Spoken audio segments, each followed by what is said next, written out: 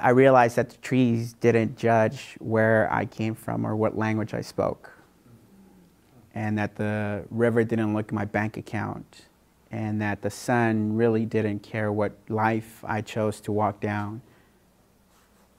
And if you've been camping, you know that mosquitoes really don't care who you are.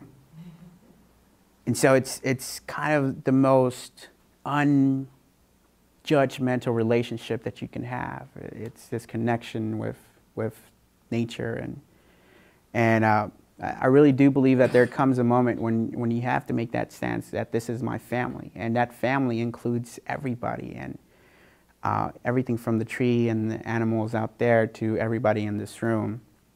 And my dad and my mom, I mean, they come from the land. My dad was working the fields at the age of 8. My mom, Zapotec, from Oaxaca. And it wasn't like the movies. They didn't pass down the culture, and we didn't have big ceremonies, and it wasn't like life lessons. But every once in a while, like my dad would pop in a piece of knowledge, and we'd be working on the car, an inanimate object. He would say, you better take care of this car because it's going to take care of you. I mean, it's a mechanical thing. It's a car.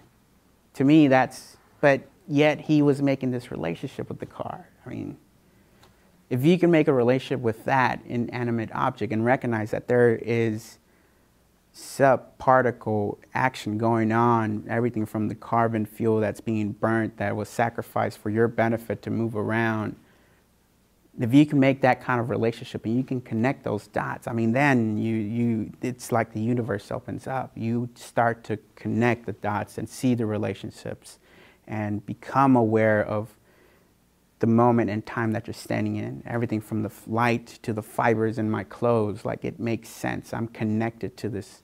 I'm connected to you, and I'm connected to everything that is. And I mean, I hope that at some point we can all experience that, and if you've all been there, great. Spread it around, because we need more people to understand the interconnected web of who we are.